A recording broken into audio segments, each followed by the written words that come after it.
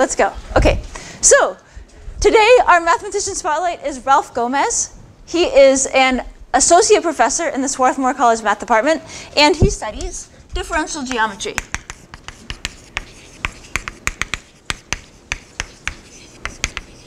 So lucky for us, there was an interview with Professor Gomez in the Swarthmore paper last fall. Did any of you read it? Yeah? Good. Okay. So I'll just tell you what he said about what he studies and his path in math. So he said, differential geometry, roughly speaking, is a mathematical apparatus which uses vast generalizations of calculus, that's why we're here, to better understand the shape, size, and curvature of a space in any dimension of interest. So not necessarily R2, R3, no, any dimension. Okay. One of the most fruitful things that comes out of differential geometry is the notion of the curvature of a space. What do I mean by the curvature of the space? You agree that the surface of a basketball will be a different kind of curvature than a sheet of paper. Well, how do you mathematically talk about the curvature of the space? It was really Gauss who first figured out the correct mathematical approach to talk about the curvature of a two-dimensional surface. And it turns out that you can talk about the curvature of the space from a purely intrinsic point of view, i.e. without reference to an ambient space. So it doesn't matter if it's in R2 or R3 or what. This was one of Gauss's many great breakthroughs a few centuries ago. Okay, then he talks about generalized geometry, which is something that he's working on with another professor at Swarthmore, Janet Talvacchia. Do any of you know Janet Talvacchia? Yeah, she's on leave this year, but you might have known her last year, or you might know her next year. So he gives a really nice example of this. So he says, imagine we lived in a world in which the only interesting thing was the line y equals 5x.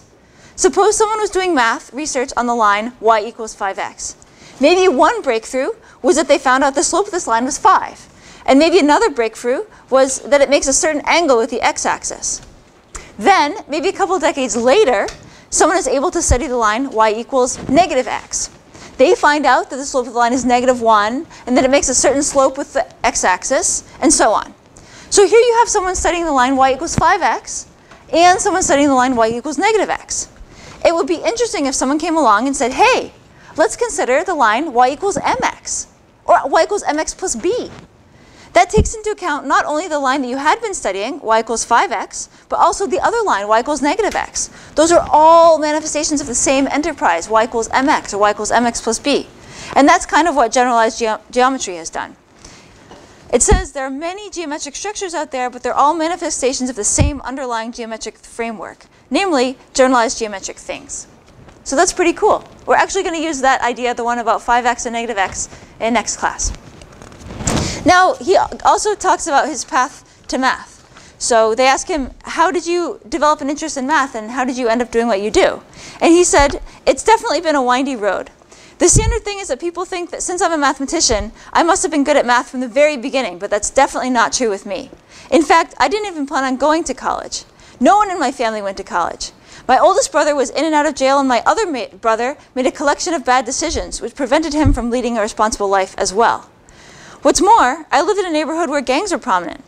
The idea of going to college wasn't something I really thought about, and it was not talked about at home either. It was a concept you only saw on TV.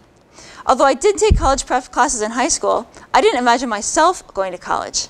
In fact, I think in my sophomore year of high school, I actually thought about joining the gang that was living in my neighborhood called the 14ers. At the time, I actually wanted to be in their gang, but there were a couple of reasons why I decided not to take that route.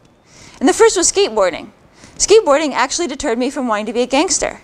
And the second is this. I remember when I was 8 or 9, going with my mom and sister every other Saturday to the county jail to visit my oldest brother who was incarcerated there. One of the things that made a profound impression on me was seeing the severe disappointment in my mom's face from having to see her son in jail. I remember thinking to myself, because the poor choices made by my brothers caused immense heartache for my mom, I should therefore do the opposite of what my brothers do and not be a bad kid. That is, I shouldn't break the law and I should stay out of jail. And then he talks about being in skateboarding, deciding to go to college. He says, I couldn't go to the fancy community college, which was maybe 30 minutes away from my house because my family could afford the gas. So I had to go to the small community college a couple blocks from the house, which allowed me to walk there. He says he started in trigonometry and then did pre-calculus and decided to do math. Finally, Finally, he entered a math PhD program several years later. I'm skipping some bits. He said, the first semester I arrived at the University of Mexico to start the PhD program, my dad passed away. Before he passed away, he made me give him a deathbed promise that I would not let his death interrupt my schooling. I was about to drop out of the PhD program and head back home to help out with my family because of various things that happened as a result of his death. But I made the promise and stayed in the PhD program and picked up the PhD after 5.5 years. One of the crucial things that happened while studying for my PhD is that my advisor, Charles P. Boyer, showed that he believed I was capable of being a mathematician by giving me a research grant. The fact that a professional and successful mathematician believed in me and wanted to see me succeed really meant the world to me. That really was a turning point. I really immersed myself in mathematics like I had never done before after that. And here he is today, associate professor, tenured in the Swarthmore Math Department. It's a really great interview. I did not read you the whole thing, but it's online, and you can also take this one and read it if you like. So that's Professor Gomez. I taught Math 15 with him last semester, and he's wonderful. So there you go. I guess one thing to say there is that it really makes a big difference when someone takes an interest in you and just gives you a little push in some direction. And that's something that I have tried to do with students. So if you need a push, come to my office. I will for sure give you a push. So, good? So, let's see. Last time, we talked about different coordinate systems, cylindrical and spherical coordinates, and graphing surfaces. Today, we're going to graph surfaces also. So, So I'll start with a little review and then push it forward, as we've been doing. So, in 2 dimensions, suppose well, 2 dimensions, you can use 2 variables, x and y. And suppose that you're allowing yourself to go up to total degree 2. So you could have an x squared, you can have a y squared, or you can have an x times y. All the equations you could get can be summarized by things like a times x squared plus b times xy plus c times y squared plus d times x plus e times y plus f equals 0. So there you've got your constant, your linear terms in x and y, and then your 3 degree 2 terms. OK, so let's talk about all the things that you can get. There are, I think, 5 different kinds of things you can get. I'll say the first one. So the first one you can get is you can certainly get lines. Because if you let all of these 2nd degree terms be 0, then you have a linear of x plus a linear of y equals a constant. So that's a line. Can anyone think of a different kind of a curve that you could get from this? Yeah. Yeah, you can get parabolas. Yeah, right. Yeah, like for example, if you just have ax squared, what, equals ey, then you would get a parabola. Cool. Nice. Yeah. You could get a circle? You could get a circle. Yeah, if the coefficients a and c are the same, and your f term is negative, you would get a circle. Nice. Yeah, another one?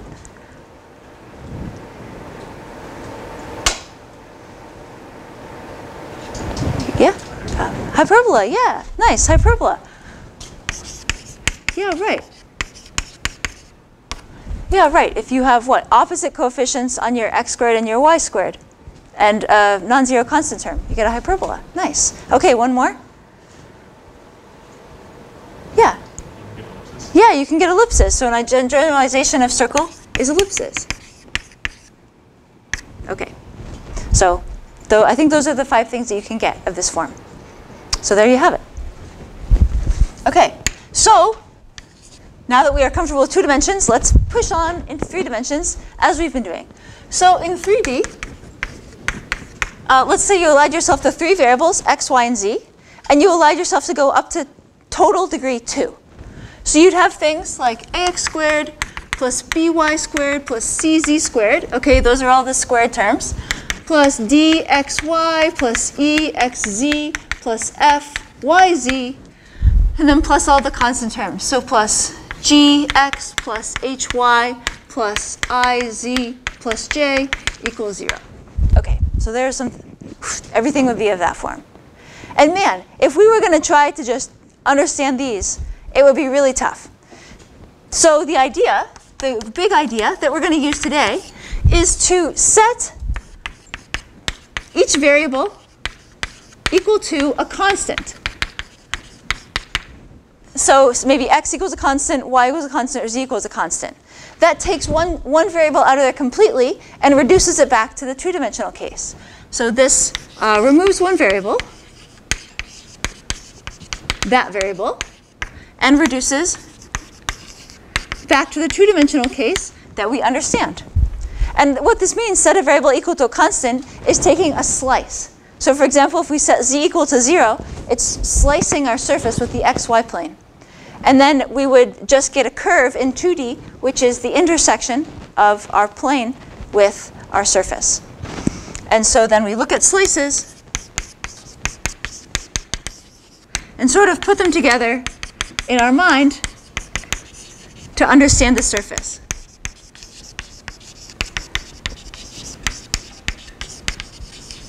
So that's the plan of today. We're going to look at different equations of this form and then slice them with constants to see what happens.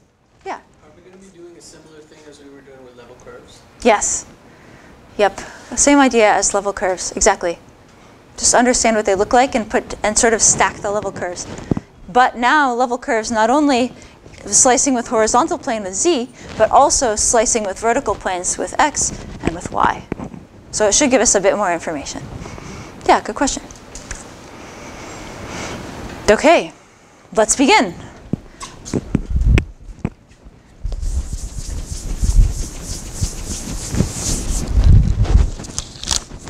Okay. So the first one we'll look at is one that we have seen before. So z equals x squared minus y squared. Good? Yep. So we'll look at setting various things equal to a constant. So let's set z equal to a constant, and then we'll set x equal to a constant, and then we'll set y equal to a constant.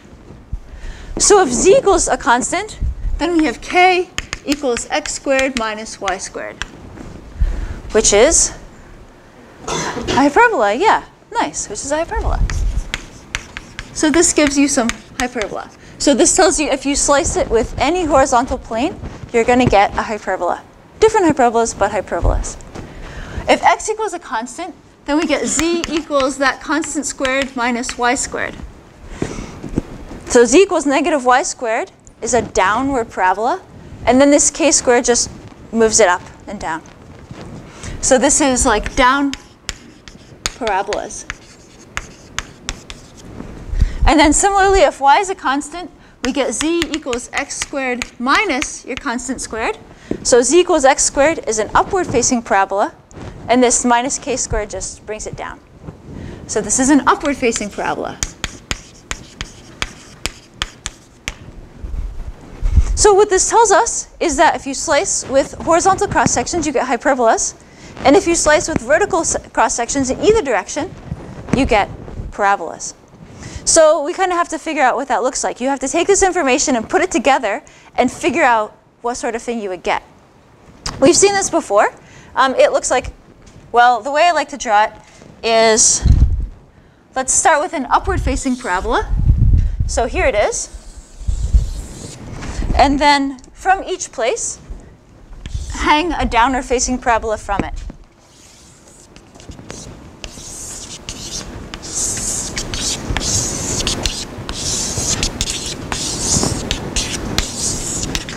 So something like that. And then you get a sort of a sense of what the surface looks like. You could have, just is the same, started with a downward facing parabola, maybe a nice wide one to help you out, and hung a bunch of upward facing parabolas from it. That would have been okay too. It would come out the same. And if you want to emphasize that there are also horizontal cross sections that are hyperbolas, you can draw in a few of those. Maybe some up here. And then there's also the ones in the front. The one down here that cuts through the front and the back. There's somewhat of an art to drawing surfaces like this, because if you try to put all the information you know about it all in the picture at once, it will be a mess. So for example, I draw dotted lines for the things in the back so that they look like they're further away, that sort of thing. Probably the first time that you draw one, it's not going to look very good, but just draw another one. Maybe delete some of the information. Don't put it all on there, and see what you need in order to see what it looks like. Of course, I could have drawn the whole thing just drawing hyperbolas, but that seems more difficult. Yeah, questions or ideas?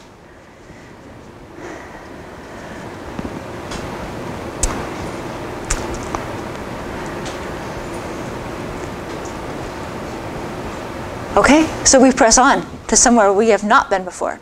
Ah, yes. I wanted to say here, I just made z equals x squared minus y squared. But I could have divided by some constants or multiplied by constants.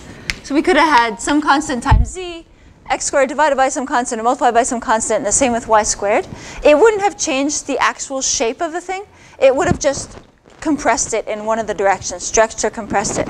So it doesn't change really what the surface is like. It just changes what it looks like.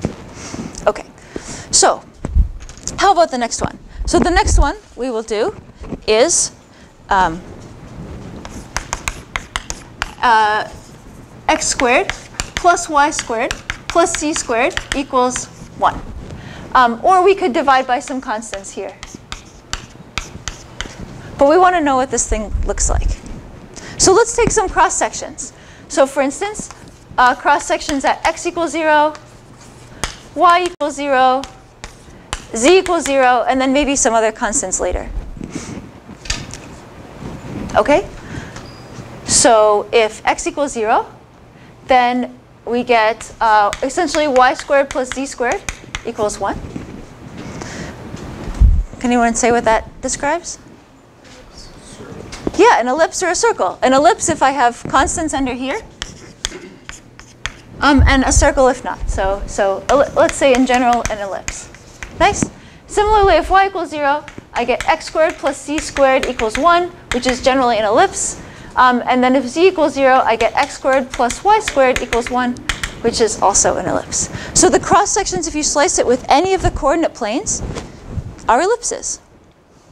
So this thing looks like ellipses in all the directions.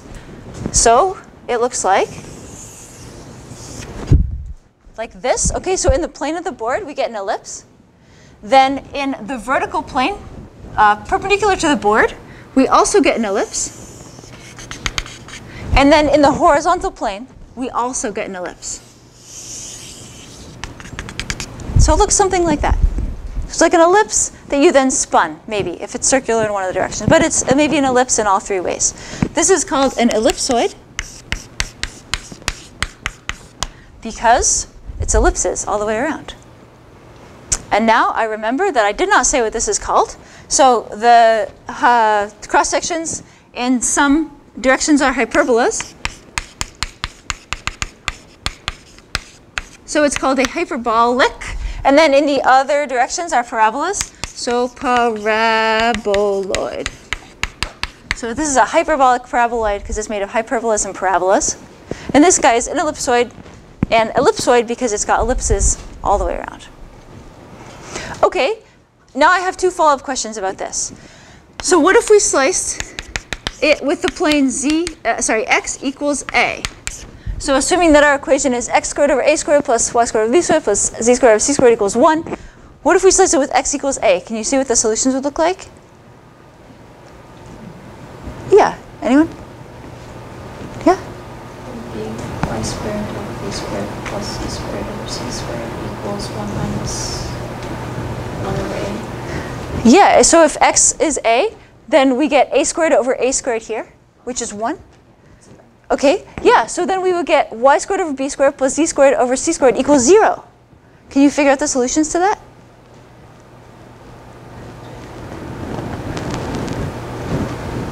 Yeah, only 0, yeah. We essentially get like y squared plus z squared equals 0, maybe over some constants, but it doesn't really matter because there's no solutions to that except 0. So we get a, 0, 0. That's just 1 point as a solution.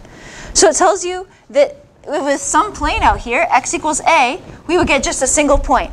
And that's right here. That's if we slice right here, we get this single point here, a, 0, 0. And the same thing if I had asked you x equals negative a, we would square it, so everything would be the same. We would just get the single point, negative a, 0, 0, which is over here. Okay, how about x equals 2a?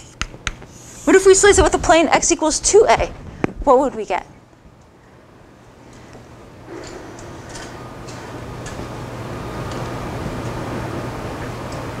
Yeah. I don't think we would get anything. Why wouldn't we get anything? Because it's outside of the ellipse. Yeah, right. So if a was here and 0 is here at the middle, geometrically, if we slice it with x equals 2a, you're outside, so you shouldn't get anything. Nice. And algebraically, so I'll write here, no solutions. No solutions. Algebraically, if I put in 2a for x, I would square it and get 4a squared. 4a squared over a squared is 4. So I get 4 plus something equals 1. And this something here is always non-negative. So 4 plus something non-negative is 1. There's no solutions to that. So there's no solutions, which tells you that out here there's nothing. Same analysis for negative 2a, and the same thing if we had picked like y equals 2b or negative 2b, and so on. That would have been out here. So it tells you that there are some places where you can slice this thing and it doesn't hit your surface at all. And that's a useful piece of information to have. Yeah. It's sort of like, there's this game called Guess Who. Did you ever play it? It's like you and your partner, your co-player, each have a bunch of people. And these people have all sorts of different characteristics. Like some of them have curly hair or straight hair, or glasses or no glasses, or a mustache or no mustache, or dark skin or light skin, or blue eyes or brown eyes, or whatever, okay? And you say, and you pick a person and they pick a person. And then you say, does your person have a mustache? And they say no. And so then you cross off all the people that have a mustache. And then you say, does your person have a hat on? And they say yes. And so you cross off all the people that don't have a hat on or whatever. It's sort of like that. You want to sort of probe this for all the things. Like, well, what about cross-section in this direction? Are they ellipses? Yes, they are. What if I slice it with this plane? Do I get anything? No, you don't. It sort of gives you hints about what the surface looks like. And then your job is to put all that together and say, oh, I see, it must be Tarzan. He is not wearing a hat, and he's wearing glasses, and he doesn't have a mustache, whatever. Put it all together. And here it would be to say, oh, all the cross sections are ellipses, and there are places where it doesn't intersect, so it must be an ellipsoid. Something like that. There's no obvious way to go about it. You just have to try it a bunch of times and sort of see what works for you. That's the idea.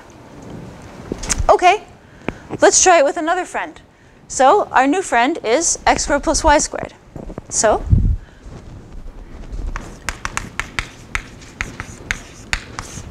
c equals x squared plus y squared. So again, suppose we try x equals 0, y equals 0, and z equals 0, and see what we get. If x equals 0, then we get z equals y squared, which is an upward parabola. If we do y equals 0, z equals x squared, again an upward parabola. And if z equals 0, we get 0 equals x squared plus y squared. Solutions to this? 0, just 0, yeah. Only just 1 point, 0, 0, 0. Cool, okay. How about if z, so this is sort of interesting, we get a single point.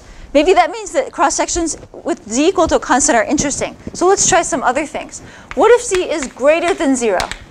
So then we have something positive equals x squared plus y squared. These things?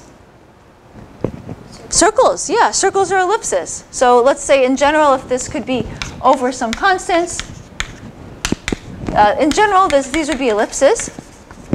And how about if z is negative? Then we have some negative number equals x squared plus y squared. Doesn't exist. Yeah, no solutions. So this tells us something interesting. Okay, it tells you that if you have z equals 0, so here's the plane z equals 0, you get a single point. If you're above with z positive, you get ellipses as your cross sections. And the bigger z is, the bigger the ellipses are. On the other hand, if z is negative, you get nothing. So down here, there's nothing. Okay? And then our other information is that cross sections are upward-facing parabolas. So we should get some upward-facing parabolas up here. And then how about, like, what if x is some constant? Then we get z equals constant squared plus y squared. This is an upwards parabola, but shifted up. So what we get here is something whose cross-sections are all parabolas in the vertical direction, and then whose horizontal slices are ellipses. So it looks sort of like a bowl. So, and then if we slice it with some other plane not through the origin, we get upward-facing parabolas but shifted up. So those are these. So, yeah. Both of these shapes are kind of centered at the origin. Yeah. Is it possible to move these objects? Sure, yeah, you can move them. So this is where we get the other, like, linear terms. You could take something like, so the question was, these are all centered at the origin. What happens if you shift them around? So yeah, if you had something like z equals x minus 3 squared plus y plus 2 squared, it would be the same kind of shape. But we would get some more constant terms and some linear terms in there for multiplying these things out. Yep, good question. Yep, cool. So this is called a paraboloid.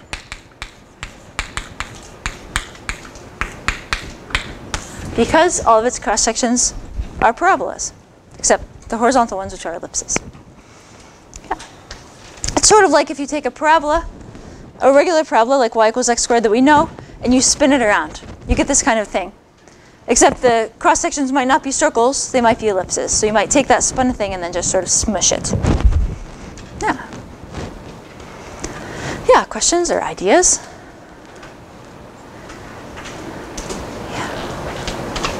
Yeah. If it was a parabola and you spun it, Yeah. then you would get a circle, right? Right. As if you do something else in the ellipses. That's right. Yeah, if it was a parabola and you spun it, the cross-sections would all be circles. So you can't get an elliptical paraboloid by the spinning method. So I guess in general, this is called an elliptical paraboloid.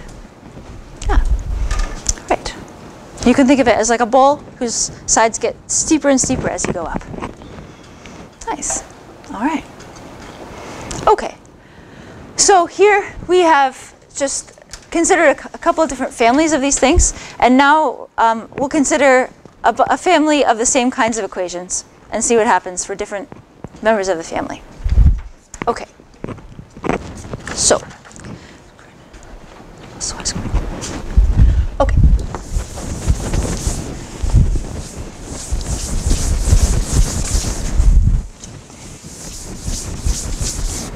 Okay. So let's consider the family of surfaces of the form z squared equals x squared plus y squared plus or minus k. So this constant here is what's going to make our family members different. So we'll consider k, first k equals 0, k greater than 0, and k less than 0. And we'll see what kind of a surface we get for each of those types of values of k. That's the plan. Okay, so first let's consider if k equals 0. So then we have z squared equals x squared plus y squared. Okay, let's try to figure out what this thing looks like. So, our usual strategy, set x equal to 0, set y equal to 0, set z equal to 0. If we set x equal to 0, we get z squared equals y squared. So taking the square root of both sides, this tells us that z equals plus or minus y. So that's sort of like the line z equals y and the line z equals negative y together. So it's sort of like an x. How about y equals 0? Then we have z squared equals x squared. So we get z equals plus or minus x, which again is like the two lines making an x shape. So again, this x shape.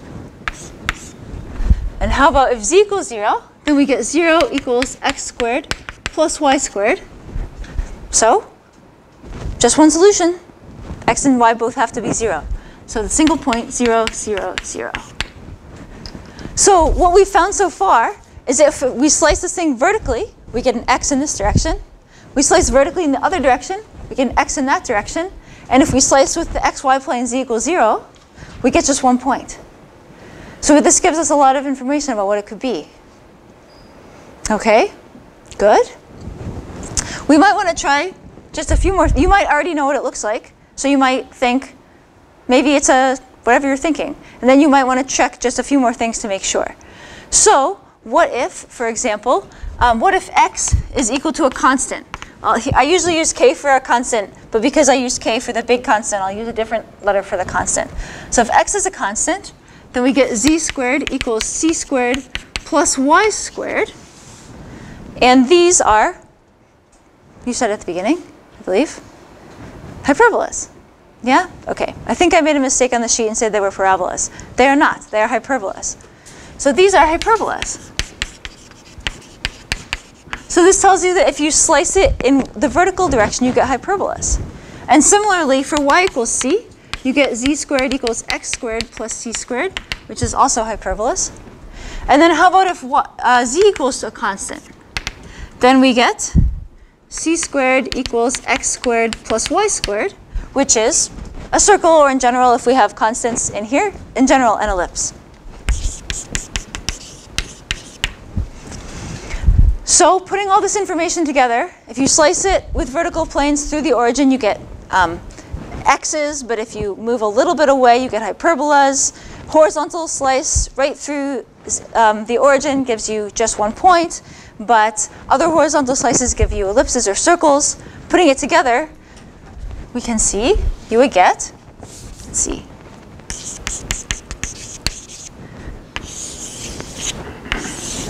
a double cone. That's the idea. So if we slice through the origin, we get these x's. If we slice horizontally, we just get this 1 point. And then if you do these other slices, you get hyperbolas. So for instance, this hyperbola, or this hyperbola on the other side.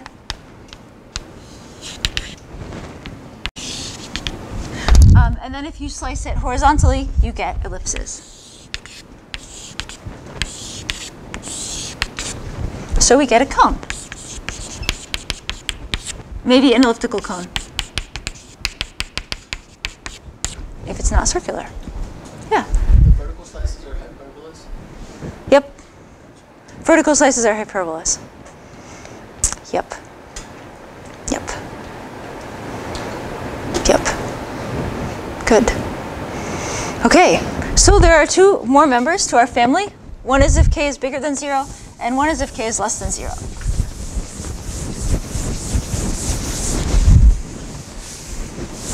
Okay, so the second thing we'd like to consider is if k is greater than 0. So then we have something of the form z squared equals x squared plus y squared plus k. And we're taking k to be a positive number here, so something's actually added. So again, let's do x equals 0, y equals 0, z equals 0. If x is 0, we get z squared equals y squared plus k, which is also hyperbolas. Y equals 0, same deal. Z squared equals x squared plus k, hyperbolas. If z equals 0, we get 0 equals x squared plus y squared plus k. Here k is a positive constant, so no solutions. No solutions. Not possible to make x squared plus y squared into a negative number. So no solutions. So this is a big piece of evidence. This is a great thing for us to know. This means if we slice this thing with the xy plane, it doesn't touch our surface at all. That's a pretty good thing to know. So maybe more information is needed. Maybe we should say, okay, z equals 0, we get no solutions, but what about other z's? So how about if z is some other constant? So then we get c squared, I'll say minus k equals x squared plus y squared. So if c squared is greater than k, then this left side would be positive. So we could get ellipses. And if c squared is less than k, then this left side is still no solutions. Then the left side is still negative, so there's still no solutions. And let's just slice it with a plane x equals k. So then we would get what? Z squared equals, sorry, I'll use a different constant, c. C squared plus y squared plus k. C squared plus k is again just a constant, so these are hyperbolas. Okay, so our evidence says that when you slice vertically, you get hyperbolas. And when you slice horizontally, there are some places where you get nothing when your constant is close to 0. But then when your constant is big enough, then you start getting ellipses. So putting this together, we can draw something.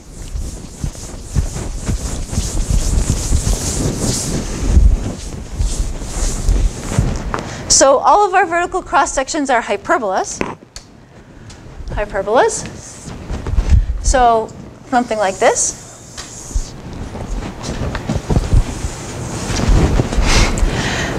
And our horizontal cross sections are ellipses.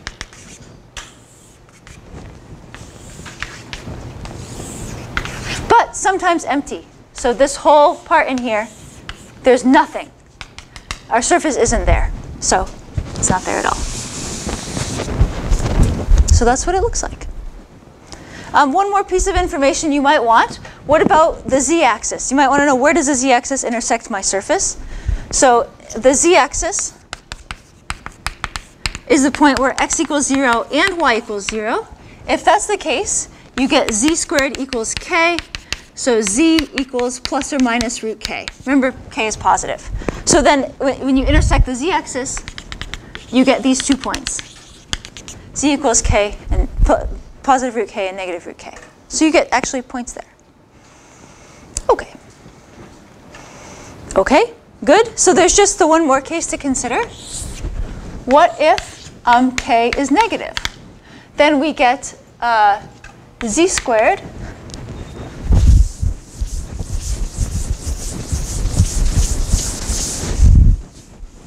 okay, c squared equals x squared plus y squared minus k. So if we set x equal to 0 or y equal to 0, let's see, we get z squared equals y squared minus k, or z squared equals x squared minus k. These are still hyperbolas. Setting z equal to 0, we get 0 equals this whole left-hand side, or moving the k over. K equals x squared plus y squared. So we do get ellipses. So when z equals 0, we do get an ellipse this side. This time it's not empty. It's an ellipse. We could try other numbers. What if z is just some other positive constant, or just some constant at all? Then we would get c squared plus k equals x squared plus y squared. So again, ellipses. So for any horizontal slice, we get an ellipse. So every horizontal slice is an ellipse. Yep. And then that was interesting. Good. How about, again, we try the z-axis. So the z-axis is when x equals 0 and y equals 0. So we get z squared equals negative k. Solutions? No solutions. No solutions. So this tells us that the z-axis doesn't intersect our shape at all.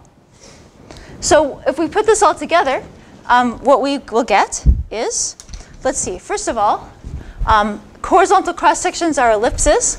So we have maybe an ellipse up here, an ellipse down here.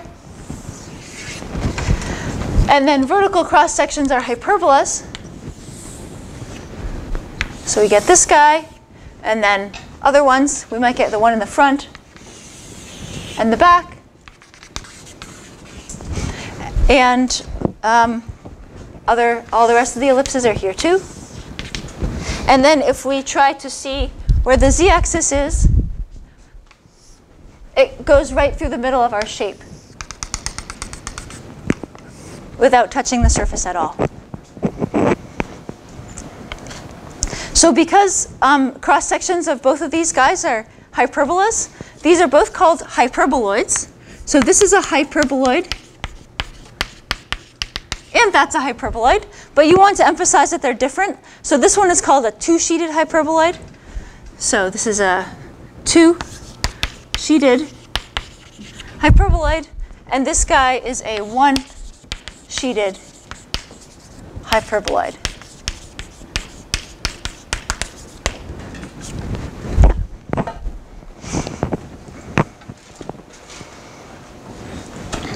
So for each of these, we did pretty much the same thing. We checked when x equals 0, y equals 0, z equals 0. If one of them seemed to be interesting, then we tried other constants other than 0 to sort of figure out what was going on. And sometimes we might want to check the z-axis or maybe the x-axis if it's in some other direction, something like that, to see where it intersects our shape. Yeah. Yeah, questions or ideas? Yeah. So the reason that we know that the z-axis goes right through the center of her shape is because we're trying to preserve the symmetry, right? Like, how do we know that the z-axis isn't shifted a little bit to the right or left and not touching the surface also? Yeah, I guess a priori we wouldn't know that the z-axis was right in the middle of our shape. Okay. Because it potentially could have been a little bit to the right or to the left as long as it doesn't touch the surface of her shape, right? That's right. It could have been anywhere as long as it didn't touch the surface. In fact, if we'd had an ellipsoid that was somehow far away from the origin, maybe the z-axis wouldn't have been inside it either. But here, our ellipses have x equals 0, y equals 0 inside them. So the z-axis is inside our ellipses. Yeah, good question. Okay. So now I'd encourage you to think of these not as like individual things that you have to memorize. You could memorize what you get for different values of x and y and z and k, and when you have a plus here and minus here, you can memorize them. But I think it's nice to just sort of figure them out by looking at different slices.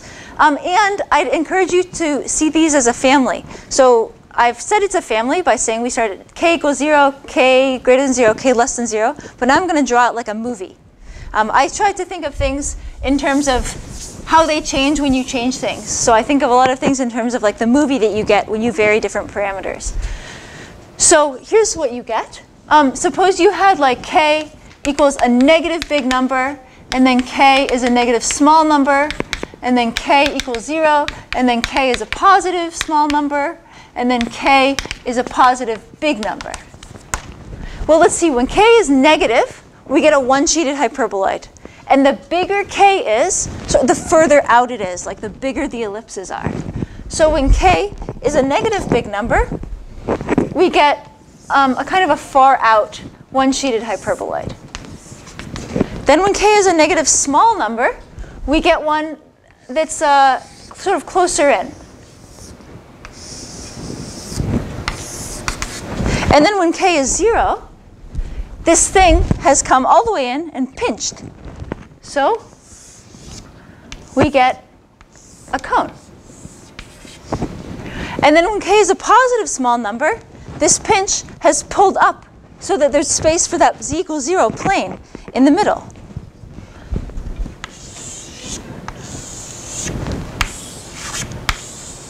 And then when k is a positive big number, it's pulled even further away.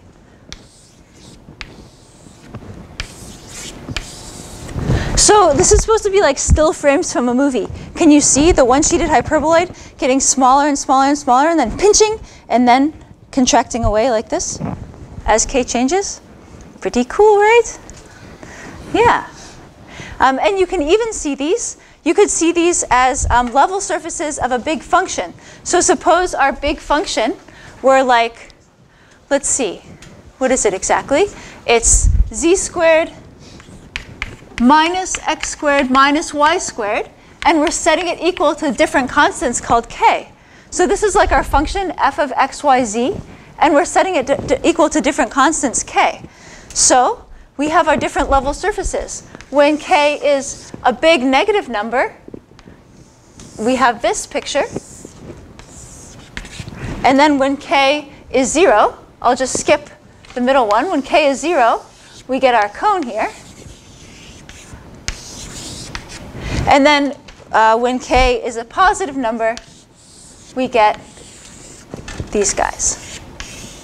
So they're sort of like, they're level surfaces for this big function when we set k equal to different constant values. OK. Well, thanks, guys. See you next time.